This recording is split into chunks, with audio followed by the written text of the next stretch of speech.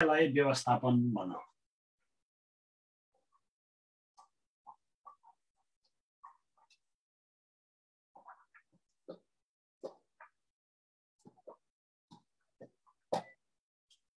अब मैले कार्यालय व्यवस्थापन मात्रै सिकाउने है।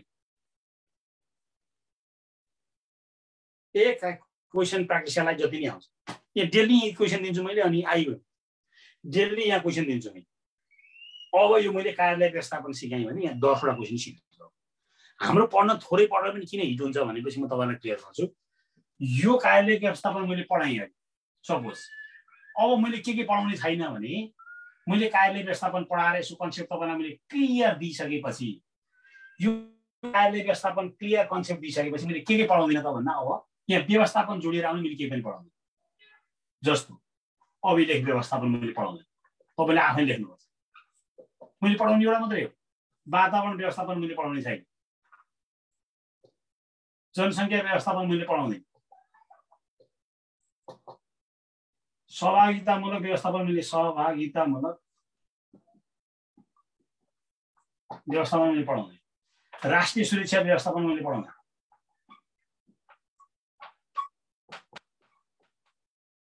यस्तो मैले व्यवस्थापन जोडिने अरू केही पनि पढाउँदिन। यो तपाईलाई मैले यो चाहिँ कन्सेप्ट क्लियर दिन्छु, अनि तपाईले यो आफै लेख्नुपर्छ। अब यो लेख्न सक्ने भएपछि तपाईले जुनसुकै पनि सक्नुहुन्न अब पढ्ने त्यसरी। अब हाम्रो चाहिँ यहाँ पढाइ के भइछ भने पोल घुमेर जस्तो भइछ। यो पोल भो घुमिया छ,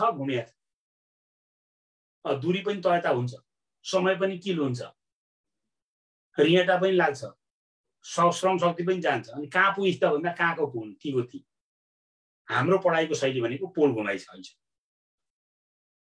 कहीँ पुगे छैन, यहाँ नि पढेको छ, यहाँ नि पढेको छ, यहाँ नि पढेको छ, यहाँ नि पढेको छ। अब जहाँ लेख्ने बेला यहाँ सुरुमा पढेर नपढेमा उस्तै भइदिन्छ। अनि त्यो लेखन सिप हाम्रो त्यो चाहिँ क्रिएटै भयो, त्यो चाहिँ राम्रै भयो। अब मैले चाहिँ के भने चाहे यो चाहे यो चाहे यो चाहे यो चाहे यो चाहे यो कुनै एउटा मैले पढाउँछु, कुनै एउटा। अब मैले अरू पढाएर बस्न टाइम किल गरिरहनु जरुरी छैन। अब मैले टाइम किन किल गरेर देखेँ, हाम्रो पढाइ पनि त्यही भइन्छ। अनि हाम्रो चाहिँ के छ भने पढ्न चाहिँ पुरै पढ्ने, पढे बेला त बुझे जस्तो लाग्यो नि, फेरि 5 दिनपछि त्यो टपिकै थाहा के हो लेख्नै नसक्छ। किनभने त्यो चाहिँ कस्तो हुन्छ भने जुन कुरा तपाईले एउटा फर्कमै जानु भयो भने कि सिस्टममा जानु भयो। यो सिस्टम चाहिँ कस्तो हुन्छ भने यो एकदम सबभन्दा तपाईले सफलता पाउने हो भने जे कुरालाई नि सिस्टममा लानुहोस्। सिस्टममा के हुन्छ भने जेसुकै पनि सिस्टममा लगाएपछि इनपुट हुन्छ, प्रोसेस हुन्छ, आउटपुट हुन्छ।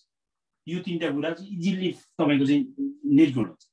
हामीले पढाइलाई सिस्टममै लान सकेन। सिस्टमको भनाइ मतलब के हो भने एउटा अंग्रेजी डिक्सनरी हुन्छ, त्यहाँ 10 लाख शब्द हुन्छन्, 1 मिलियन शब्दभन्दा बढी हुन्छन्। तर तपाईलाई त्यहाँ एउटा अक्षर खोज्न नआउनु कि 1 मिनेटमा फ्याक्टै भेट्दैन। 10 लाखको ओडबाट चाहिएको ओड 1 मिनेटमा भेटाउन सक्ने कारण के हो त भन्दा त्यहाँ अल्फाबेटिकल अर्डरको सिस्टम छ। त्यहाँ अल्फाबेटिकल अर्डरको सिस्टम मात्रै नहुने हो भने सबै कुरा लाग्छ। अहिले फोनले कसरी काम गर्छ, यो नेटले कसरी काम गर्छ, यो कम्प्युटरले कसरी काम गर्छ, सबै सिस्टममा छ। सिस्टम हुने बित्तिकै त्यसले काम गर्न थाल्ने। के किन्दाखेरि फोन जाने, के किन्दा त्यहाँ सिस्टम बसी सुरुमा अलिकति अप्ठ्यारो जस्तो लाग्ला, तर जब सिस्टममा इन्ट्री गर्ने बित्तिकै अनि त्यो इजी हुन थाल्छ। हाम्रो पढाइ सबभन्दा गाह्रो लेखन पेपर भएको चाहिँ सिस्टम खोल्ने छ। हामी आइक्यूमा त्यत्रो संसार हुन्छ, त्यहाँ सिस्टममा इन्ट्री भइसक्यो। फर्स्ट पेपरमा सिस्टममै, तर यो सेकेन्ड थर्डमा चाहिँ जहिले पनि गाह्रो हुने।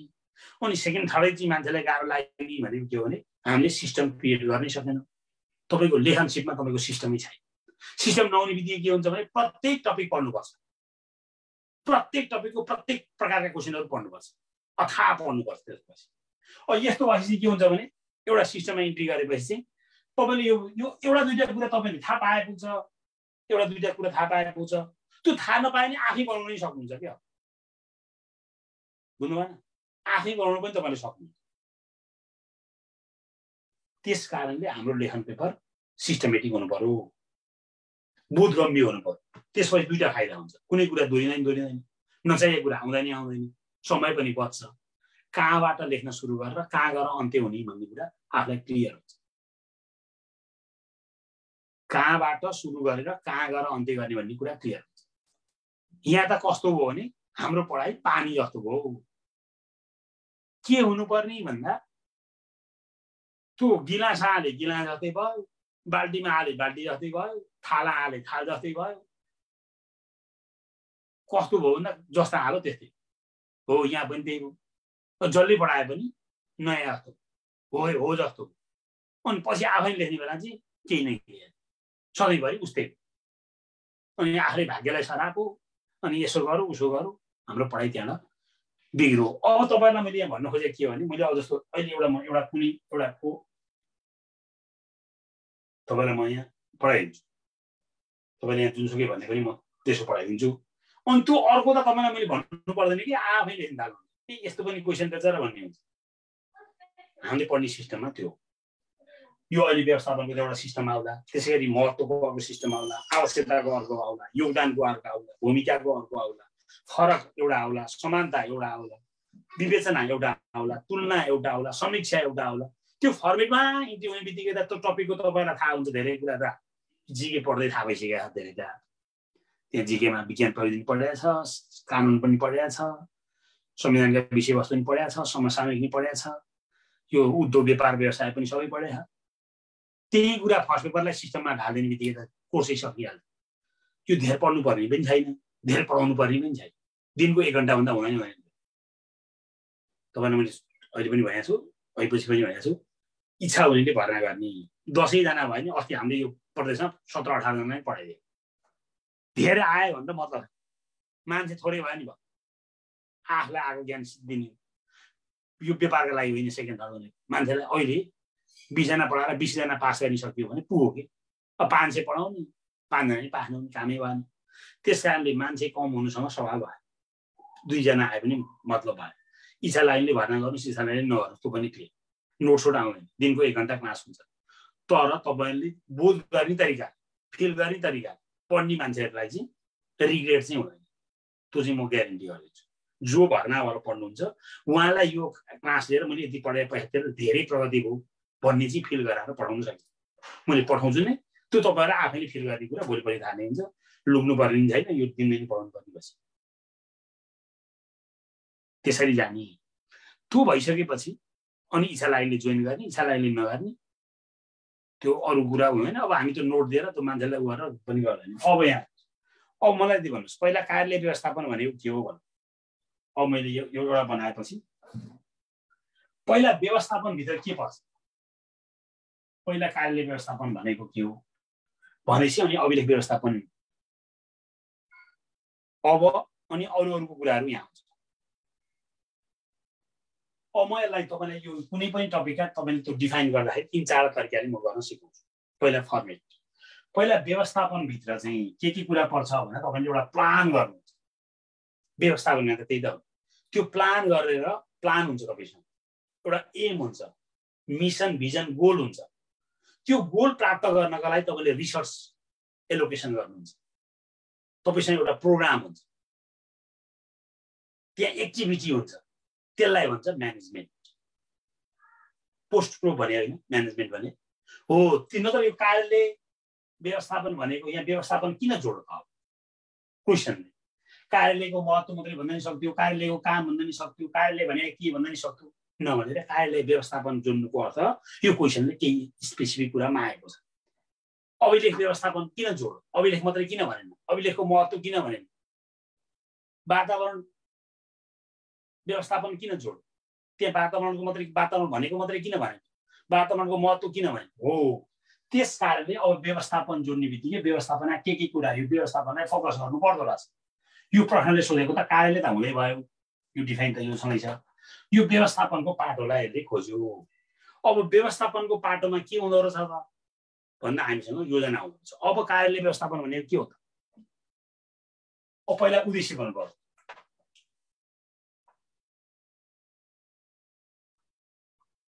कार्यालय संगठनको गतिविधिको केन्द्र हो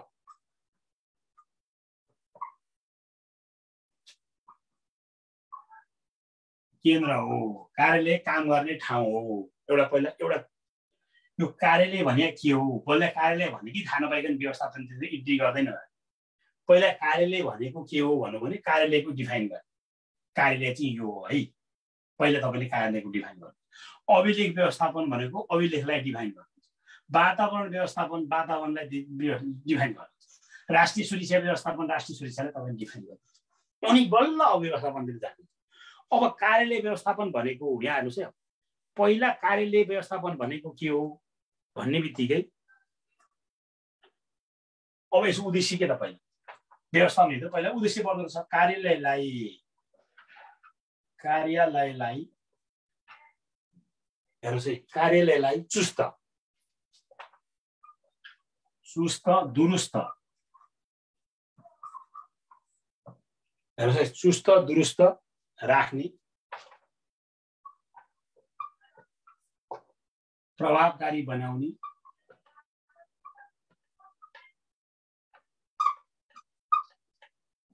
कार्यालयलाई चुस्त दुरुस्त राख्ने, प्रभावकारी बनाउने, मितव्ययी बनाउने,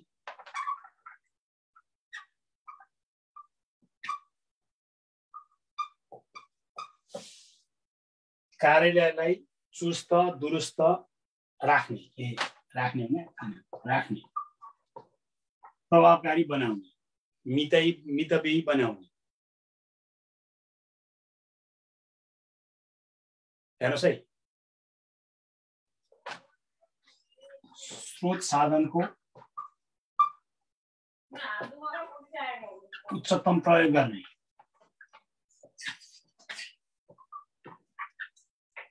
र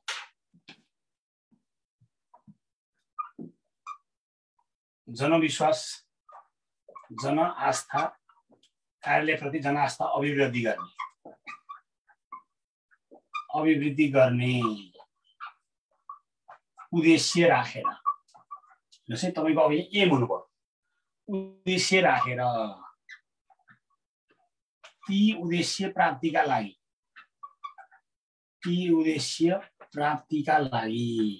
तपाईले अब यो किन मौलिकता आउँछ भनिरहेको छु भने मैले यहाँ एउटा मान्छेले यो उद्देश्य राखेर तपाईले एउटै यहाँ जे छ त्यही राख्नुपर्छ भन्ने छैन। कार्यालयलाई छिटो छरितो पार्ने, कार्यकुशल बनाउने, प्रभावकारिता अभिवृद्धि गर्ने, जनसेवा विस्तार गर्ने, जनआस्था वृद्धि गर्ने, सेवाग्राहीलाई प्रभावकारी सेवा दिने इत्यादि कति राख्न सकिन्छ सकिन्छ।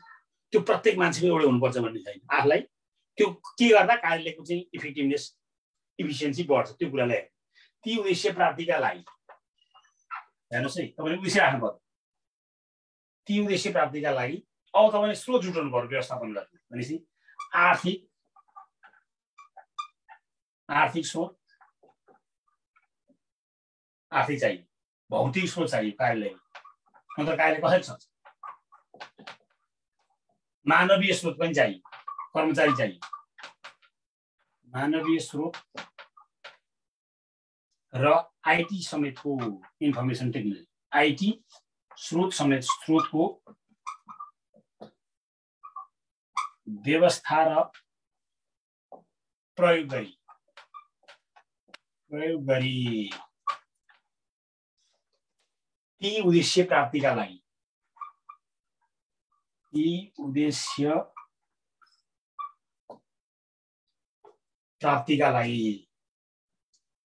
प्रयोग गरी अति प्राप्तिका लागि त्यहाँ भइसक्यो। हेर्नुहोस् है, लागि आर्थिक स्रोत, भौतिक स्रोत, मानव स्रोत र आईटी स्रोतको व्यवस्था र प्रयोग गरी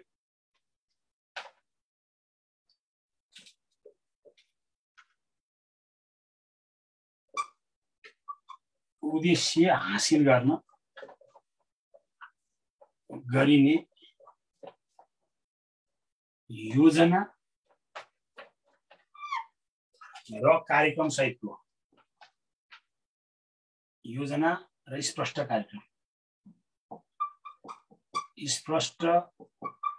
कार्यक्रम सहितको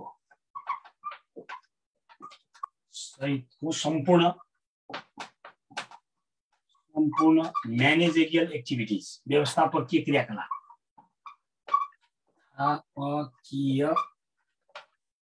यो म्यानेजरियल व्यवस्थापकीय क्रियाकलापको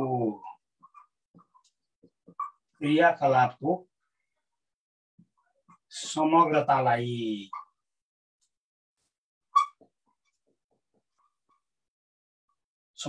कार्यालय व्यवस्थापन भनिन्छ। कार्यालय व्यवस्थापन भनिन्छ। अब यहाँ हेर्नुस् है, यो यति भइसकेपछि अब यही ठाउँमा तपाईलाई वातावरण आउन अब तपाईलाई किन गाह्रो छैन भने अब वातावरणको तपाईले डिफाइन गर्नुहुन्छ। जैविक तत्त्व र अजैविक तत्त्वको अन्तरक्रिया र अन्तरसम्बन्ध वातावरण हो भन्नुहुन्छ। वातावरणको डेफिनेसन भयो। अनि वातावरणलाई सन्तुलन कायम राख्ने, प्रदूषण हुन नदिने, जैविक विविधतालाई संरक्षण गर्ने। हेर्नुस् है, अब वातावरण आयो भने वातावरणलाई सन्तुलन राख्ने, वातावरण प्रदूषण हुन नदिने, वातावरण प्रदूषण रोक्ने, जैविक विविधतालाई संरक्षण गर्ने, विकासका लागि आवश्यक कच्चा पदार्थ उपलब्ध गराउने, यो विकासको लक्ष्य प्राप्त गर्ने उद्देश्य राखेर अब ती उद्देश्य प्राप्तिका लागि चाहे तपाईले वातावरण व्यवस्थापन गर्नुस्, त्यहाँ आर्थिक स्रोत पनि चाहिन्छ, भौतिक स्रोत पनि चाहिन्छ, मानवीय स्रोत कर्मचारीहरू। अब यसलाई स्रोतका लागि आर्थिक स्रोतलाई चाहिँ अर्थ व्यवस्था गर्ने, यो चाहिँ व्यवस्था गर्ने, कर्मचारी व्यवस्था गर्ने, यसलाई विभिन्न नामले दिन सकिन्छ। एउटै हुनुपर्छ भन्ने छैन। र आइटी स्रोतको व्यवस्था र प्रयोग गरी तिनलाई चाहियो। अनि ती उद्देश्य हासिल गर्न योजना र स्पष्ट कार्यक्रम सहितको योजना पनि चाहियो, प्रोग्राम पनि चाहियो, प्लान चाहियो, तपाईलाई त्यहाँ एक्टिभिटी चाहियो, विभिन्न कार्यक्रमहरू मार्फत गरिने सम्पूर्ण व्यवस्थापकीय क्रियाकलापको समग्रता नै वातावरण व्यवस्थापन। अब त्यहाँ राष्ट्रिय सुरक्षा हो। राष्ट्रिय सुरक्षा व्यवस्थापन भनेर त्यसै गरी राष्ट्रिय सुरक्षा व्यवस्थापन भने के? समाजमा शान्ति, सुरक्षा, अमन चयन कायम गर्ने उद्देश्य राखेर देशको सार्वभौमसत्ता, अखण्डताको रक्षा गर्नका लागि देशलाई आन्तरिक द्वन्द्वबाट जोगाउन, वैदेशिक हस्तक्षेपको सम्भावनालाई टार्न त्यो उद्देश्य त भइहाल्ने भयो। अब तपाईलाई कुन चाहिँ टपिक सोधोस् क्या? अब कुन चाहिँ सोध्नु? अब म्यानेजमेन्ट भने एउटा यो डेफिनेसन यो। अब एउटा मात्रै डेफिनेसन होइन, यो चाहिँ पहिला के हो भन्ने कुरा चाहिँ तपाईले बुझ्नु। यसलाई राम्रोसँग बुझेपछि त तपाईलाई जुनसुकैको व्यवस्थापनको टेन्सनै भएन। के हुँदो रहेछ भनेपछि पहिला मिसन भिजन गोल हुँदो रहेछ, त्यसलाई तपाईलाई रिसोर्स एलोकेसन हुँदो रहेछ, त्यसलाई प्रोग्राम हुँदो रहेछ। अनि यो व्यवस्थापकीय क्रियाकलाप भन्ने बित्तिकै यो पोस्ट प्रोपोजल सबै तान्दिन्छ। व्यवस्थापकीय क्रियाकलाप भन्ने बित्तिकै यसले सबै पोस्ट प्रोलाई सबै तान्दिन्छ। व्यवस्थापकीय क्रियाकलापभित्र planning, staffing, controlling, reporting, budgeting सबै भयो। यहाँ सबै आइसकेको हुन्छ। अनि चाहिँ के रहेछ व्यवस्थापन भन्ने कुरा क्लियर हुन्छ। चाहे त्यो वातावरणमा आओस्, चाहे जनसङ्ख्यामा आओस्, चाहे सहभागितामूलक व्यवस्थापनमा आओस्, चाहे जुनसुकै आओस्। अनि त्यहाँ चाहिँ अब यति मात्रै चाहिँ राख्ने प्रत्येक टपिकलाई। अब यो त तपाईँलाई मैले उद्देश्य भनिहालेँ। यसको अतिरिक्त कार्यालय व्यवस्थापन भने कार्यालयको त तपाईँले डिफाइन गर्नु पर्यो, चाहे जसरी सुकै सोध्दा।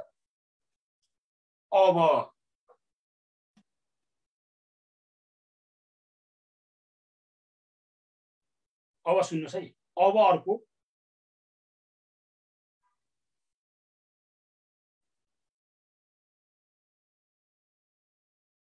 अब यसलाई अर्को डिफाइन पनि म गर्छु। अब यही कुरालाई अब यसलाई चाहिँ अर्को चाहिँ प्याराफ्रेज गर्ने कुरा चाहिँ यही हो। यसलाई चाहिँ प्याराफ्रेज गर्ने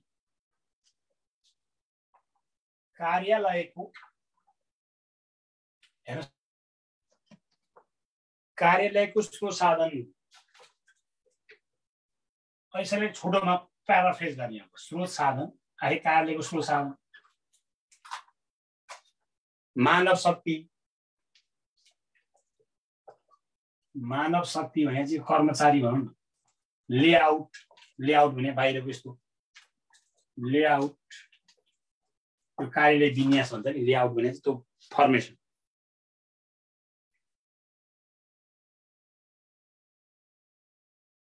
लेआउट अनि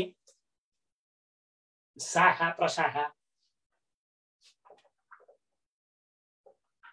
शाखा प्रशाखा अब सेवाग्राही कक्ष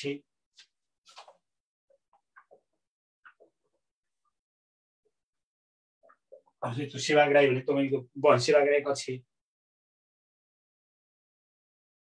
समग्र वातावरणलाई कार्यालयको लक्ष्यतर्फ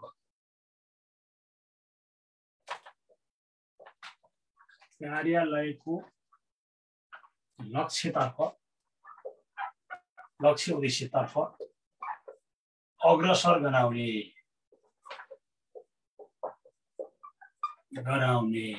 व्यवस्थापकीय क्रियाकलापलाई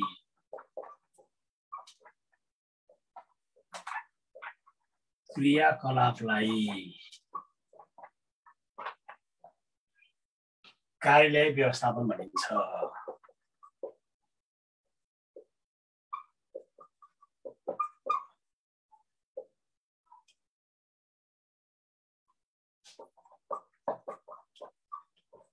यो दोस्रो डेफिनेसन, यो चाहिँ दोस्रो डेफिनेसन हो। एउटा मात्रै होइन, यसैलाई प्याराफ्रेज गरेर जतिवटा कुरा लेख्न सकिन्छ।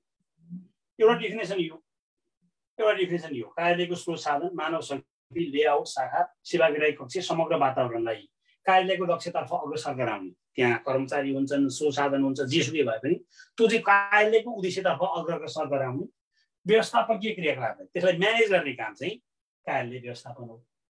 कसैले यो मात्रै लेख्न पाइयो, कसैले यो लेख्न पाइयो। अब म कहाँबाट सुरु गरेर कहाँ गएर अन्त्य गर्छु भने अब यसैलाई अर्को भाषामा यसैलाई अब यो तपाईँले यो डिफाइन त बुझ्नु। यी दुईटामा कुनै कन्फ्युजन छ भने भन्नुहोस् है, म क्लियर पार्छु। अर्को पनि म डिफाइन गरिदिन्छु कसरी हिट गरेर। भनेपछि लेखाइमा मौलिकता भने कि तपाईँका साथीहरूले यो डिफाइन कुन चाहिँ लेख्दो रहेछ यसलाई। अब हाम्रो त कसरी लेखा हुन्छ भने कार्यालय व्यवस्थापन भने हो, कार्यालयलाई चुस्त दुरुस्त बनाउने काम कार्यालय व्यवस्थापन हो। बुझ्नुभयो? अब कार्यालयको सङ्गठनको लक्ष्य हासिल गर्ने एउटा उपाय हो। यस्ता सामान्य कुरा चाहिँ मात्रै लेखेर अब यो तपाईँको मौलिकता, तपाईँको चाहिँ यो कोहेसिभ र कोहेरेन्स, त्यो क्ल्यारिटी हुँदैन, त्यो यसरी जानु पर्यो। अब यसलाई अर्को यो पहिलो डेफिनेसन यो हो, दोस्रो डेफिनेसन हो। यसैलाई प्याराफ्रेज गरेर हो। अब यसैलाई अर्को तरिकाले प्याराफ्रेज गर्दा नत्र मौलिकता भने त न तपाईँले कसरी मौलिकता त बजार आएका टिचरका नोटमा त पाएर मौलिकता हुन्छ। तपाईँलाई अस्ति लोकसेवा दिए है, कतिलाई कति नम्बर आउँछ है, कतिले है कुन चाहिँलाई कति पर्सेन्ट आउँछ सबै छ नि। त्यहाँ मौलिकतालाई कति छ, विषयवस्तुको प्रस्तुतिकरणलाई कति छ, विषयवस्तुको त्यो गहनतालाई कति छ, त्यहाँ सबै क्लियर दिएको छ। त्यो भयो। अब कार्यालय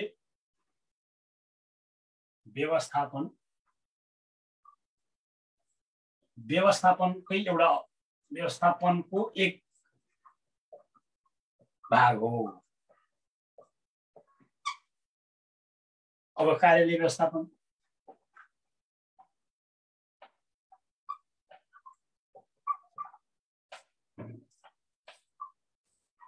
कार्यालयमा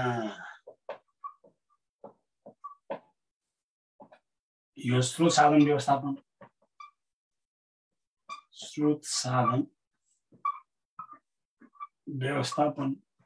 कार्यालयमा कर्मचारी व्यवस्थापन,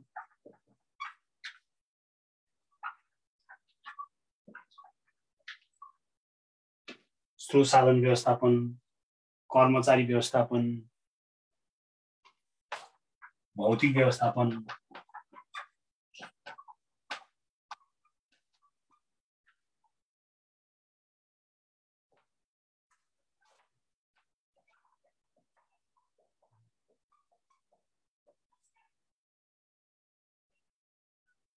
पार्टिसिपेटरी म्यानेजमेन्ट भन्छ, सहभागिता व्यवस्थापन।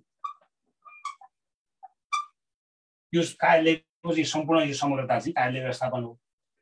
अब व्यवस्थापनको एक भागको रूपमा तपाईँले यहाँ स्रोत र साधनलाई पनि व्यवस्था गरे हुन्छ, कर्मचारीलाई व्यवस्था गरे हुन्छ, त्यहाँ आउने सेवाग्राहीदेखि लिएर सबैलाई व्यवस्थापन गरे हुन्छ। त्यसको लेआउट, भौतिक व्यवस्थापन लेआउट भन्छ नि, कहाँ कुन सामानलाई राखेर कसरी राख्ने, को कहाँ बस्ने, कुन शाखा कहाँ हुने, कहाँ सेवाग्राही छिर्ने, कहाँ गुनासो राख्ने, सबै यसको भौतिक। यसको समग्रता चाहिँ कार्यालय व्यवस्थापन हो। अब तपाईहरुले यो त एउटा आर्ट रहेछ, एउटा साइन्स पनि रहेछ भनेपछि सबै कुरा तपाईँ तयारी पनि। अब यहाँ कार्यालय व्यवस्थापन आयो भने झुकिन्छ घाँटी। अब निष्कर्ष त म सिकाइहाल्छु। अब निष्कर्ष कसरी चाहिँ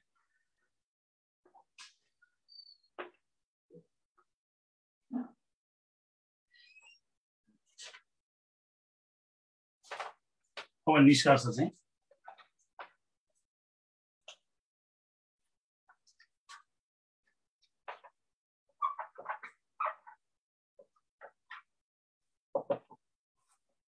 निष्कर्ष अब माथिको डिफाइन तपाईले यहाँ गर्नु। संगठनको पहिला उद्देश्य छ। संगठनको उद्देश्य प्राप्त गर्न संगठनका विभिन्न स्रोत साधनलाई विविध स्रोत साधनको उच्चतम प्रयोग गरी स्रोत साधन पहिला उद्देश्य हुनु पर्दो रहेछ। स्रोत साधन पनि प्रयोग गरी उच्चतम म्याक्सिमम त्यसको युटिलाइज गरी प्रयोग गर्ने भन्नु स्ट्र्याटेजिक हो नि त। यो त व्यवस्थापन प्रयोग गर्ने रणनीति व्यवस्थापन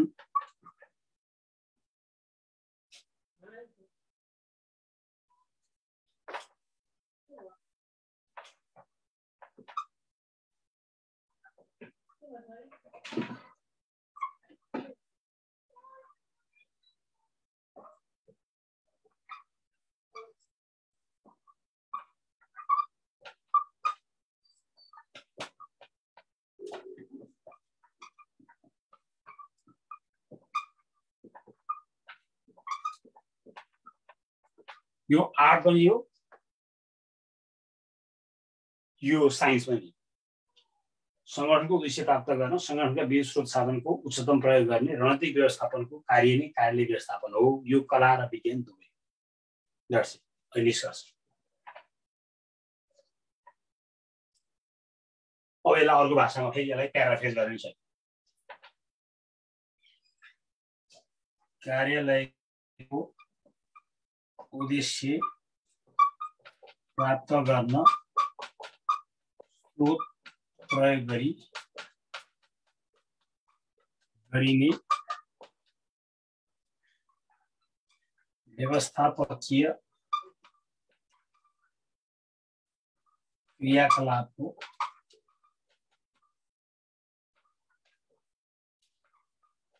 सम्पूर्णता नै कार्यालय व्यवस्थापन हो। कार्यालय व्यवस्थापन हो।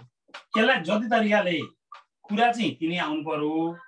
उद्देश्य, स्रोत साधन, एक्टिभिटी व्यवस्थापनमा त्यसलाई त त्यो त तपाईको त जसरी राखेर उ पनि गर्न सकिन्छ, यसमा आपत छैन।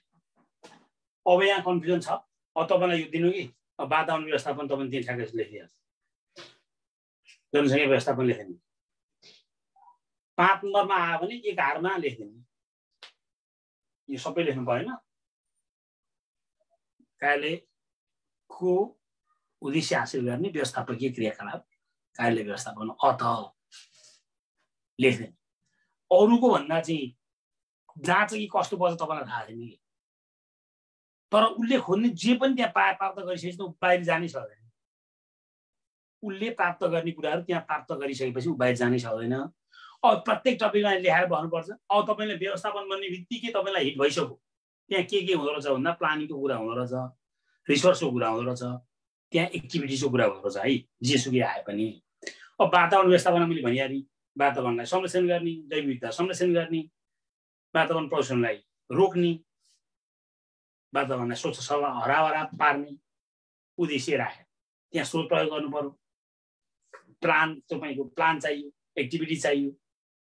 तपाईको जुनसुकै सोच्नु। अब अभिलेख व्यवस्थापन आयो भने के अभिलेखलाई चुस्त दुरुस्त राख्ने, अभिलेखलाई महत्त्वको आधारमा वर्गीकरण गर्ने, चाहिएको बेला सजिलै प्राप्त गर्न सक्ने, नचाहिए अभिलेखलाई नष्ट गर्ने, अभिलेखको प्राथमिकरण जाति उद्देश्य राख त्यो सबैमा आउँदैन अब कुन चाहिँलाई पढेर हेर्नुपर्छ अब छुट्टै छुट्टै यसलाई पढ्ने उसलाई पढ्ने अनि पछि के लेख्ने बेला फेरि आफ्नै लेख्ने त्यसरी तपाईँको त्यो लेखाइलाई कहीँ पुर्याउँदैन यसरी लेखेर 5-7 वटा टपिक हेर्ने बित्तिकै तपाईँले त्यो दोहोऱ्याएर त्यो फेरि त्यही पाठ पढ्नुपर्ने हुन्छ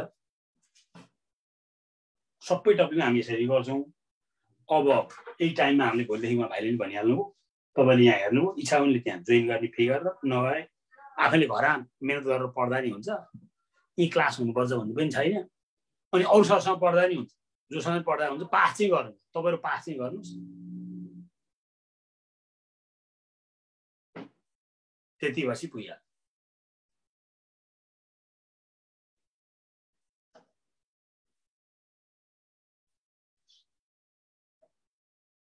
ल तपाईँ त्यसै अब इच्छा हुने साथीहरूले भएन जल्दी भर्ना गरे हुन्छ अब भोलि चाहिँ पर्सि भर्ना गरे हुन्छ ल भोलिसम्मलाई भोलिलाई फ्री गर्ने भोलि पनि आउनु पर्सिदेखि भर्ना नगरे पनि भोलि नै आउनु केही त सिक्नुहुन्छ नि भोलि यही कार्यालय सम्बन्धित अरू कुराहरू म त्यहाँ महत्त्वमा के राख्ने उद्देश्यमा के राख्ने विशेषतामा के राख्ने त्यो कुराहरू म सिकाउँछु यो टपिकबाट अब पर्सिदेखि भर्ना नगरे पनि एक न केही त जानिन्छ भोलि चाहिँ आउनु अनि पर्सिदेखि चाहिँ जो एडमिसन गर्छ अनि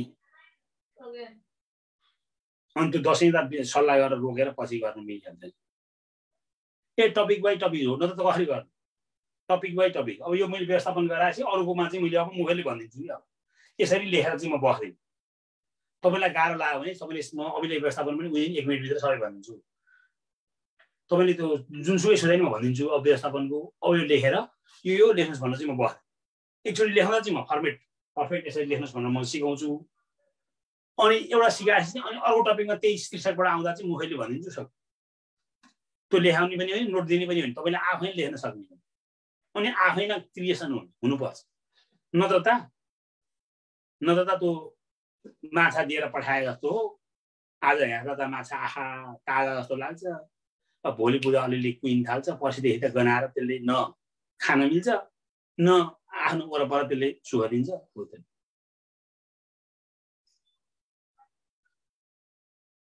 ल पहिला यसरी बुझ्नुहोस् अनि यहाँ पढे आएन त त्यसले जस्तो ल्याउन सक्ने कुरो क्लियर त्यति हो